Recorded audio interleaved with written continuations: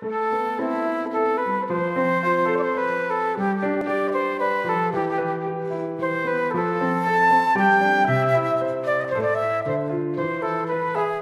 my Janeites. I am the Austen Reviewer. We're looking at a very unique adaptation of Pride and Prejudice today. We are looking at one that is not only a modern adaptation set in the modern day, but also one that is a musical. There's not that many of them, so by this point you should know what I'm talking about. Bride and Prejudice, a Bollywood film adaptation of Pride and Prejudice. Now this one, before I go into the synopsis, I will say a couple things about how things will change a little bit, because it has a bit more to do, instead of with literal setting and dress and language, with the appropriateness in the chosen current setting, as well as how logical of an adaptation it is. Like, does it make sense to have put it in this context, or does certain actions of the characters fall apart inside of the new context? So let's get into it. So first, the synopsis. This one does accelerate the timeline a little bit. So instead of taking place over the course of many, many months, it takes place over the course of, well, the first part is the first several months of their acquaintance are condensed into a 2-week period, and then it doesn't actually determine what length of time passes over the rest of the course. So the final showdown, where it was again months in the book, is reduced into the space of probably a week or less. So there is that to go with, but well, we'll go into see how it goes. So the film opens with Lalita, which is, I'm probably going to just start referring to her as Lizzie for the rest of this, so if I'm going back and forth, that's why. But a montage of her riding on a cart, kind of helping her father out with their farm that they own, and the Darcy and the Bingleys arrive in India. They are there because Charles Bingley, which is not actually his name, but is the best man at a friend's wedding, and Darcy is there accompanying him. Darcy's in the hotel and real estate business. So this is the person that is getting married, which is never, I think, actually stated, and it doesn't actually correspond directly to anyone in the book. It's a very good friend of Elizabeth and Jane's and the families. So they meet at the wedding, which is a replacement for the Meryton ball. Of course, they have, before this, the mother is very obsessed with, there's lots of people there that they should meet, and especially this young man, the Bingley, so she wants Jane to catch the attention, because I guess that's another thing I should say is I'm not going to comment really on the accuracy of the accents of the characters or the culture that they've actually set it in. I am taking the culture as presented as being somewhat accurate, because I don't know that much about Indian culture. I'm obviously not Indian, so yeah, I don't think I really have any place to comment on it. It's not something that I've deliberately looked up. So I'm just going with the fact that this was a Bollywood production. They know their own culture, and that's how they wanted to portray it, so that's what they did. So they're at the wedding, and this is where we get one of the first musical numbers, where Bingley and some of the other men at the party do a dance, then they see the girls, and they all dance together and stuff. Bingley does actually make Darcy dance with Lizzie in this particular time. They then meet the Bennets proper. They did drop Kitty straight up out of the story, but that usually happens with a lot of more modern adaptations. She's one of the least impactful characters, so it's fairly easy to just... And then they have the random number with Lizzie, the friend that's getting married, and I think the person that's playing Charlotte. I've seen this scene many times, and I still for the life of me cannot figure out who is in it. It's by no means a necessary number. It is quite funny though, and there's a point where this whole group of guys come in and they're all cross-dressed and really exaggerate. It's quite funny. So Bingley is already quite smitten with Jane, and I think her name is Jaya in this, but again, I'm probably going to keep calling her Jane. So he wants to dance with her. They're doing that. Lizzie and Charlotte see Darcy. He comes up to talk to them. He tries to talk to Elizabeth, but ends up insulting her with implying a little too strongly, and maybe without intending to, that he thinks that the people of India are much simpler and more traditional, and this obviously rubs her quite well the wrong way, and she brushes him off. When they're leaving that night, Bingley invites Jaya, or Jane, to go with them to see another hotel that Darcy is thinking of buying. Mr. Bennet states that this probably wouldn't be appropriate, so they extend the invitation to include Lizzie as well. So they go off. This is where you get some, probably what I think is one of the closest pulls kind of from the book, is a kind of a three-way that devolves into more of just a two-way argument between, or a witty banter between Darcy, Caroline, and Elizabeth. Lizzie, whatever. You know what I mean. I'm going to keep doing that probably. About what his impressions of India are. She calls him out on, he wants to have a hotel there to bring people in, but it's not actually for India. It's for people that come that don't want to actually have to deal with the people and the culture that's actually there. Just has a little bit of Indian sprinkled in, which is a somewhat fair argument, and he does see the point in it. While they are there, Mr. Wickham shows up, tells the story about Darcy getting rid of him after his father passed away, because he used to be a caddy and have a job at one of their hotels and stuff. And she believes him, of course. She doesn't necessarily have a reason not to at this point. She doesn't like Darcy, and she invites Wickham to go meet her at her hometown, because they're somewhere else. When they arrive there, though, they find out that the house is being cleaned meticulously because Mr. Collins is coming to visit, who is living in America and stuff, and he's coming because he wants to find a wife. They have a meal, and he implies he's kind of interested in Jane, but the mother shuffles him off onto Lizzie, and that night Elizabeth is kind of agonizing over this, and her sisters come, and they do another quite fun musical number about off of something that he said, with there being no life without wife. So they do a whole song number about it, and Elizabeth sings about what she is interested in with a man, with being an equal partner and being someone that's intelligent and doesn't just want her as a trophy and someone to look pretty and just do all the house chores and stuff like that. After this, she has a dream that she's going to marry Mr. Wickham, but it turns into a nightmare where she marries Darcy instead. Wickham arrives at their home. Her mother doesn't want him to stay because he'll distract the girls from Mr. Collins, but the dad allows it, and then even invites him to go with them to a party that they're going to that night, which kind of does the double for the Netherfield ball. So while they're there, she dances with Mr. Collins, and then she dances with Darcy after being rescued by Charlotte, and he comes and asks without her knowing what to do. She then dances with Wickham, kind of switches in the middle of it.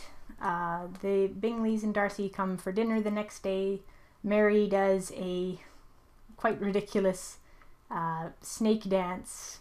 Wickham can't have the meal with them, of course, because of Darcy being there, so he and Lydia go out on the town. The next morning, Mr. Collins comes to propose to Lizzie. She refuses. The mother is upset about this. The father backs her up. Mr. Collins leaves. Bingley arrives and says that he has to leave earlier than expected. They then get word that Mr. Collins has proposed to Charlotte and she has accepted. Lizzie talks to Wickham about this, about her kind of disillusionment with what her friend has done. He then informs her that he has to leave as well. This is where you get kind of an indeterminate amount of time. They don't show an exact passing. You see them kind of a little bit listless and upset. The girls were both promised emails. Neither of them receive any, though Lydia does get a few messages from Wickham, unbeknownst to her family. They then get a call that Charlotte has invited them to go to her wedding in America, and they can stop over in London, where Bingley lives. On the stopover in England, they meet Caroline, who tells them that Bingley is currently in America. His parents are looking for a wife for him there. They then go to fly to America, but end up running into Darcy, who was at a meeting in England, gives up his seat to Mrs. Bennet, so he can sit next to Lizzie, and they talk for most of the flight. They arrive in America. Mr. Collins shows them his house, which is his pride and joy, and all the closets and where the gym's going to be in the pool and all that fun stuff. They then go to see the hotel. She meets Darcy's mother, who is kind of mostly Lady Catherine. Charlotte teases Lizzie about Mr. Darcy liking her. She denies this until he calls and invites her to go out. So they go on sightseeing and helicopter rides and museums, and they talk, and they go out to a restaurant, and they get to actually know each other a little better and start to respect each other as persons. She also met Georgiana when they met the mother. They have the wedding where Mrs. Darcy introduces Elizabeth to the girl that she's got her eye on for Darcy. And after this, then Elizabeth is talking to Georgiana, and Georgiana tells her that Darcy and Bingley aren't currently on speaking terms because Darcy convinced Bingley not to marry a girl that he viewed as just a gold digger. Lizzie is very upset by this and calls him out for it, and they all go back to England. Darcy follows them there, where he learns that Lydia has been meeting up with Wickham while they were in England and has actually run off with him now. He comes to tell Lizzie about this because he's trying to defend himself, and he tells her that the reason why he had gotten rid of Wickham was because he had gotten Georgiana pregnant when she was 16 and had tried to marry her to get at the family money. They then go out, and they are actually able to find him. Darcy beats him up a little bit. Elizabeth smacks him for his bad behavior. He then tells her that it was always her, so Lydia smacks him as well. They go back to their family, where they find out that Bingley has arrived and has proposed to Jane, who has accepted. So they're going to have a wedding, so they go back to India, and while they're there, the wedding is going to go on, and Darcy shows up actually embracing more of the Indian culture. So then exactly how it happens, they don't quite go into that. It's just implied that he wants to marry her, and they end up apparently getting married at the same time, and you get a nice closing musical number, and that's the movie. This was an interesting one as far as the adaptation goes, because they actually, with the culture that they portray, it actually fits really well with a lot of the character portrayal and some of the plots in the book, with having these kind of almost arranged marriages being a common in-world thing. It makes some sense, the quick engagements and stuff that happen, which actually works remarkably well. They do, again, roll some events together, like they put kind of Pemberley and Rosings all into one. As I said, the character of Mrs. Darcy doesn't play it all into the book, so they basically took Lady Catherine but gave it her more of a maternal role to kind of justify her attempts at interference with Darcy's life. They drop Colonel Fitzwilliam altogether, though they do make up for that, so they kind of combine that character in with Georgiana. Most of the characters are extremely faithful to the feeling you get of them in the book. The only exception to this, I think, is actually Mr. Bennet. There's times where he's really spot on, like making jokes at his wife's expense that go right over her head and stuff like that. But they miss a little bit of where he was just kind of, he let them be ridiculous in the book and he'd just laugh at them. That's actually one of the few faults that Elizabeth finds with his character, is that he had the power of mind that he could have checked his wife and the sillier of the daughters, or at least given them more of an air of respectability, but he didn't take that path. He just allowed them to be ridiculous and crazy and make near fools of themselves at times. So that is probably the biggest, aside from the characters that don't exist at all, deviation. The other one that's doesn't really have any source in the book is the marriage at the beginning, which you don't really hear anything about afterwards, though it does make for a useful setting for why they've come to India, and the friend seeing the other friend happy, and, you know, maybe I would like to get married too, and here's this really great girl that he can talk to, and it does a lot more, like they notice the girls because of their beauty, but it goes a lot more pointedly into expressing the mutual attraction and intelligence between the characters, which is there in the book, but some movies you do get a little bit more of a feeling that it is more of just a beauty thing, which it certainly is more with Mr. Collins, which is kind of an interesting contrast to them, but it doesn't actually happen as much between the main characters. There weren't actually very many notes on this one because it is quite close. It's a very, very close adaptation considering that it's not the exact same setting, but the culture of the India that they're portraying, or the Indian culture they're portraying, along with the elements that they take out of the story, make a lot of sense when they're put together like that. So they mesh really well. The musical numbers are quite fun. You get a little more insight into the characters, kind of why Elizabeth has this objection to Mr. Collins. I mean, you see he's an idiot, but he's a harmless idiot, which is what he is in the book. He's kind of pompous and very silly, and they do him quite well with having him have some justification kind of in his mind at least, but he's also clueless to the goings-on of people around him, and yeah, it's quite well done. The characters are all very well done. The only other thing as far as the characters goes is I would say that Darcy gets taken with Elizabeth a little bit too fast, so I would have change that slightly, maybe make it so he doesn't even hardly notice her at first. But yeah, this was a very, very good book. Cinematography, the costumes, everything was beautiful. Yeah, the only trouble I really found with the production value itself was there's a couple times during the musical numbers where you have a chorus where you can tell there's a little bit of lip syncing going on, and there's just a couple of instances where it's not quite spot on. But all things considered, it's hardly noticeable unless you're really, really paying attention. So as far as just a movie goes, it's a gorgeous movie. It's funny, it's got some drama, but it's all very believable. It flows together. I do think that if you are acquainted with Pride and Prejudice, you'd be able to tell that you're watching Pride and Prejudice pretty fast, even if you hadn't seen the title. But yeah, it's a very, very close adaptation. The setting makes sense for the adaptation. The characters come through with a few minor exceptions here and there. The dialogue I thought did pretty well. I would have liked to have seen a little bit more on the witty banter side, but you do also get the feeling with the way they portray the characters, and you see Elizabeth helping her father out with like talking about some of the business stuff when the other characters are doing things.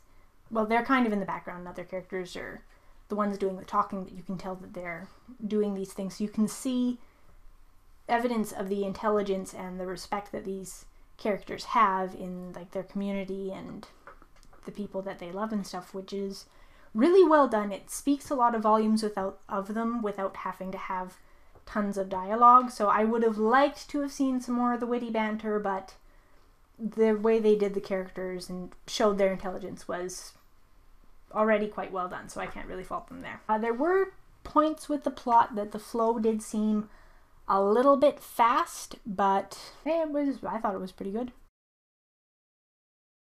Basically perfect score all the way across as far as just a film goes. It did lose a couple of points in some of the character accuracy and personality categories, just because those little issues with Mr. Bennet and Mr. Darcy kind of near the beginning. They don't really detract from the story, but they're not quite what I would consider perfect. So it did end up getting a couple of 2s. I also gave the plot flow 2, mostly because there are a lot of events in the book that do, or not in the book, sorry, in the film that do seem to go a little fast. Like it just happens quite quickly, and it is months and months in the actual novel, so that does have some effect for me. I would have liked to have seen more of the witty banter, so some of the dialogue got a knock there. Yeah, it was pretty good. 30 points for just it as a film, 36 points for it as an adaptation, giving it a total score of 66. And if you're wondering, yes, that does include my point. I do actually genuinely enjoy watching this movie, and it's a fun movie to watch. So thank you so much for watching. I remain as ever until the next time we meet, the Austen Reviewer. Thank you for joining me.